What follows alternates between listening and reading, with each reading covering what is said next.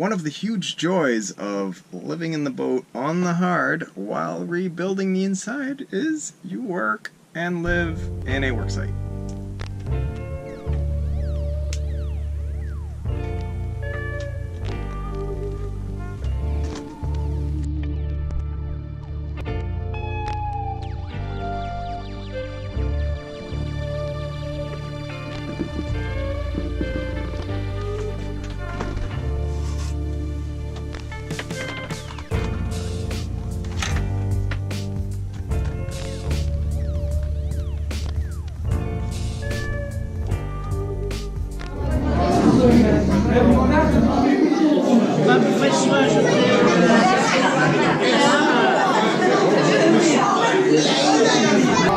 We're here celebrating São Martinho, which is a holiday in Portugal celebrating wine and chestnuts.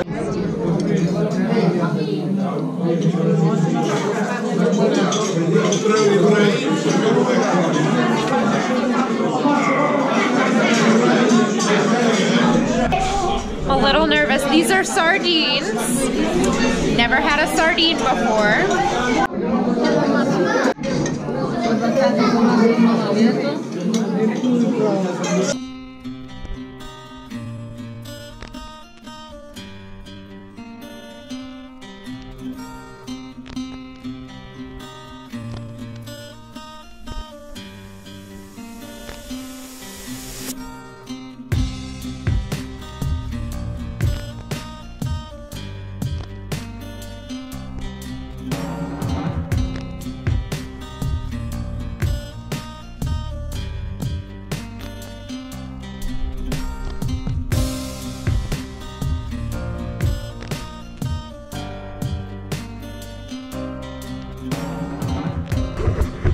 While Herby is painting and glassing my closet floor, I've been doing the laundry with pintash.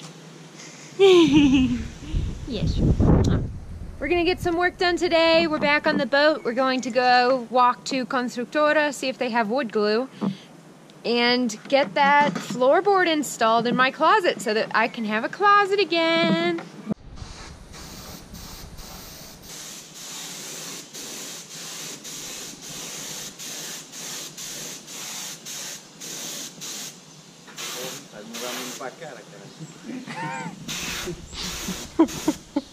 Right in the face. I know. That was close enough to Spanish that I know what you said. Right in the face, goddammit. So he's putting on the primer, and he already put a coat of primer and sanded, so now he's putting the second coat of primer, and then he's going to sand it again. So it's a lot of work to get it looking pristine, but I don't think Wisdom has ever looked as good as she's going to look when he's done. We've noticed that they don't seem to use bunny suits or respirators here for any kind of protection or tenting or anything, but it's not our place to question. You know, we're visitors here, and we're just grateful that they're doing the work on our boat, and it is looking beautiful, so it is what it is. We got the bilge painted, and the floor that goes under Maddie's closet that supports the air conditioner unit, I got that taken care of too, because it was just a sheet of plywood that I had covered with polyurethane about 4 years ago. So it was in need of some sprucing up. So what we did is we covered it with epoxy and fiberglass, and then we painted it with bilge coat as well, so that way it's a nice, clean, smooth surface that's easier to keep clean than plain plywood was. So now comes Maddie's favorite part, putting it all back together. So for the past while, we've had the bilge open and Maddie's closet completely emptied. So everything that was packed in there has been around the boat everywhere. And one of the really important parts with this problem is the air conditioner unit. The only place that it fit to stay sort of out of the way was in the head, which made the head super easy to use. So now that we're going to put it all back together, we'll also get our head back.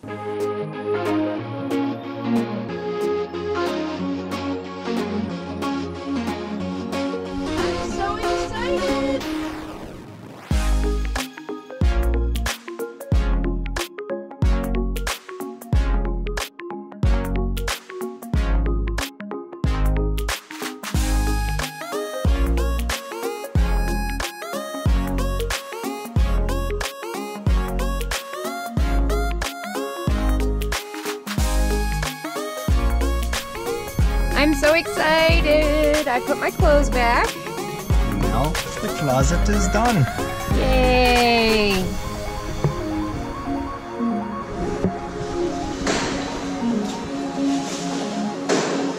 It's really hard to find internet that's good enough to upload our videos, so we just came in here for a bit of a midnight snack so we could upload.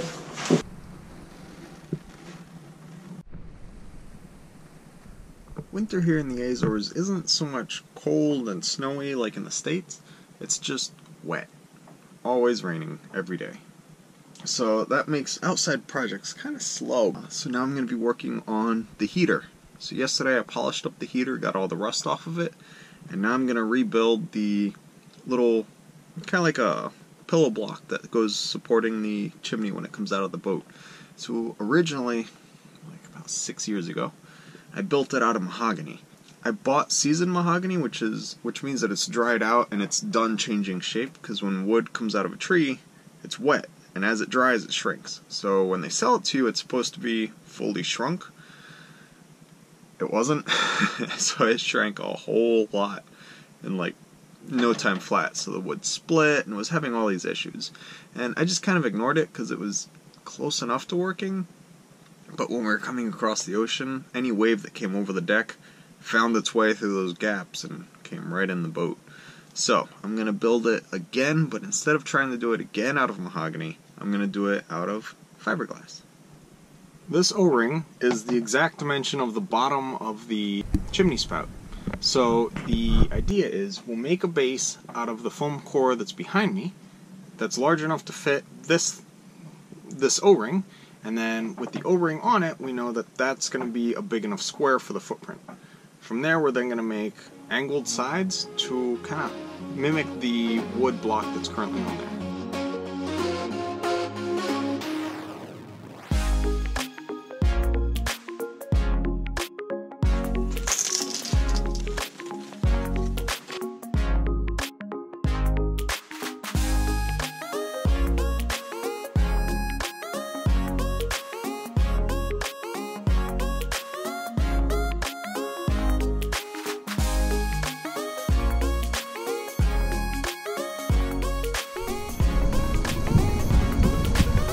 So we just showered, and now we're going to go to the bank to get some more money and get some food and upload some videos for you guys.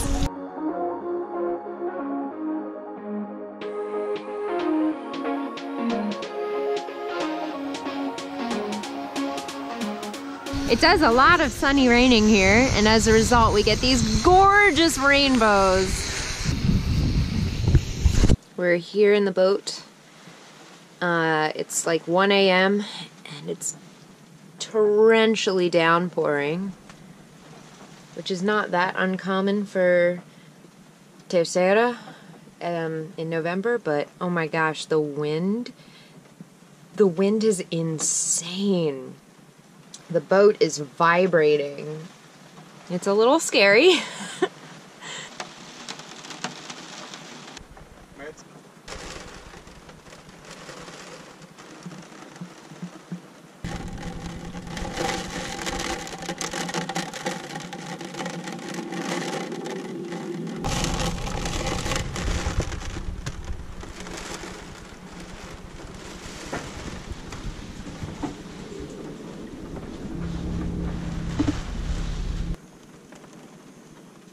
That's really unnerving.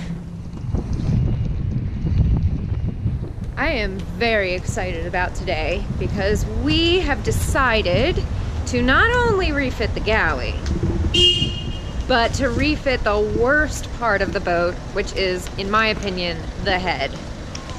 Lots of wasted space there, and we're starting today.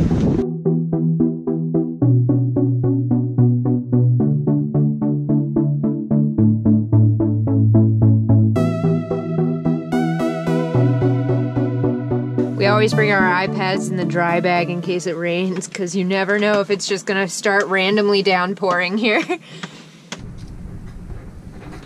Alright, so this is the current head with the composting toilet.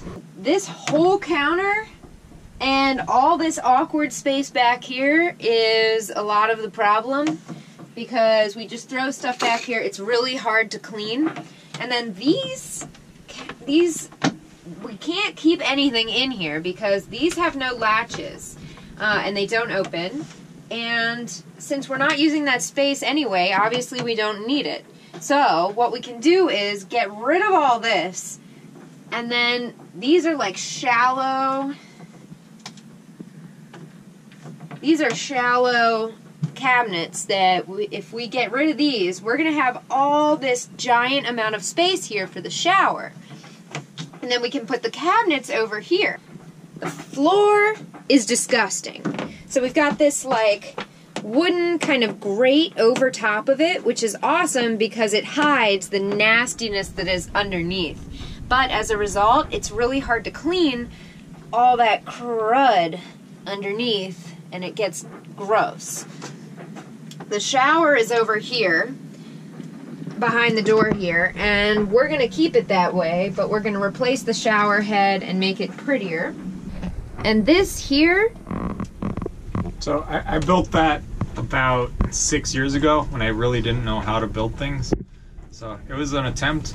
The plastic was free, someone threw it out, and I got it out of a dumpster. And the wood is from Home Depot. It's red oak, which you actually shouldn't use in a boat because it'll rot. But if you treat it with enough varnish, 6 years later it'll still be fine. But still, it's not the best, and we can make it a lot better and a lot easier to keep clean in the shower. And that is important to be there because it's covering the mast. Yeah, so all the mast, the electrical connections that come out of the mast all happen right inside that box, which used to be open. There was no cover, so you'd be showering next to live wires. Ah! It's good design.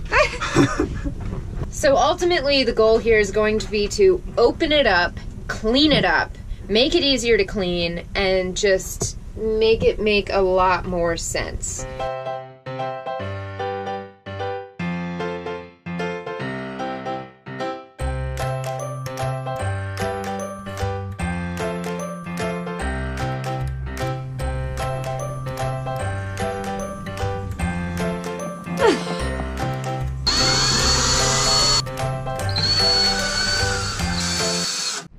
We've always wondered what's behind this black thing, why it's there.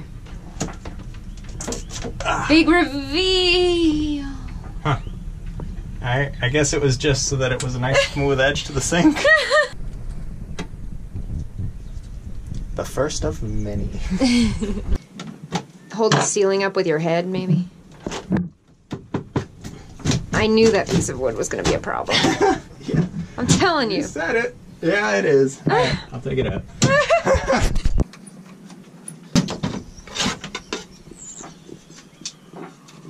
It's finishing washers. Piece of wood, madam. Mm-hmm.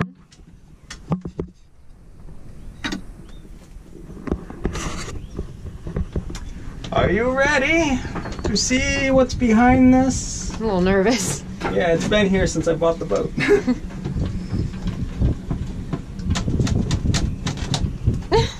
Ah, Are the lights going to be in the way? they might, but they are not coming out right now. Okay. The faucets are in the way. Oh, gee, really? Yeah. Huh. Is this another Maddie I told you so moment? It might be, but I don't want it to be. I don't want to take the faucets out yet.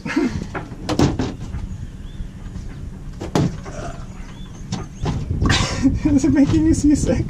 No, it's just making me sick that you didn't listen to me and take the faucets out first. Alright. Take out the faucets. Take out the faucets. Okay, it really smells like fish in there. Oh. That's so sketchy. So, as Maddie said, I removed the faucets. Oh, look! It works. Whee! Yay!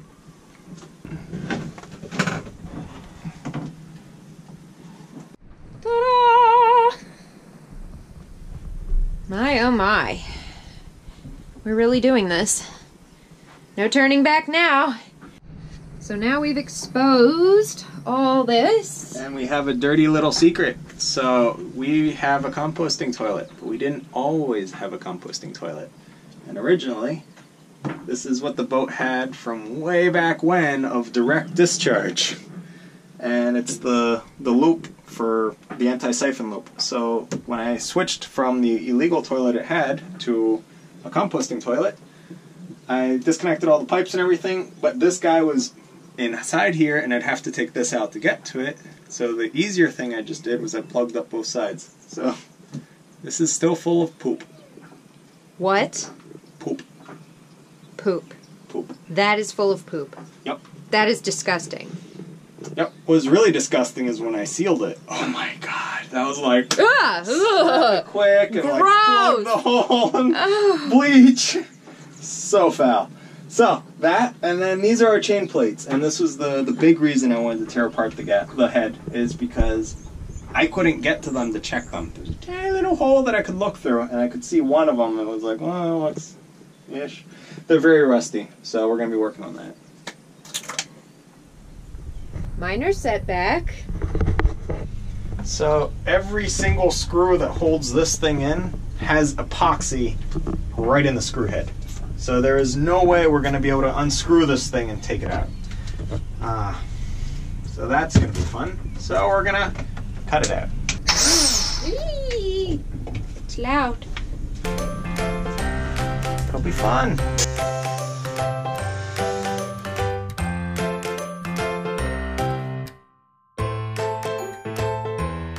This little tiny Solmax that I have from Dremel, it can't do this. This is way beyond what it can do.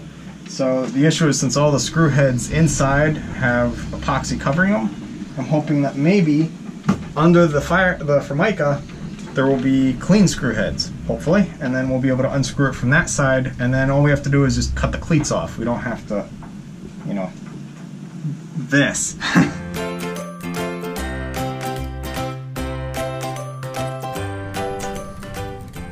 Yes, this looks like an excellent stopping point. So we're gonna go get some dinner, and then we're gonna come back, and then we're gonna do some more.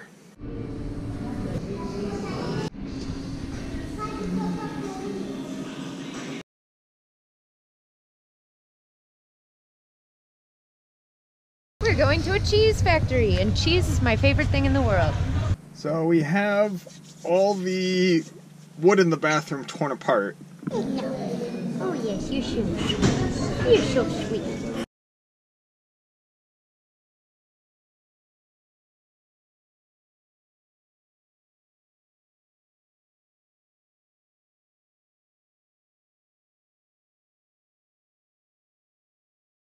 Thanks so much for watching. Be sure to like, subscribe, and share this video with your friends. And if you'd like to follow our journey in real time on a map, receive postcards from our ports of call, and message us directly to the boat, you can go ahead and become a patron using the link in the description down below.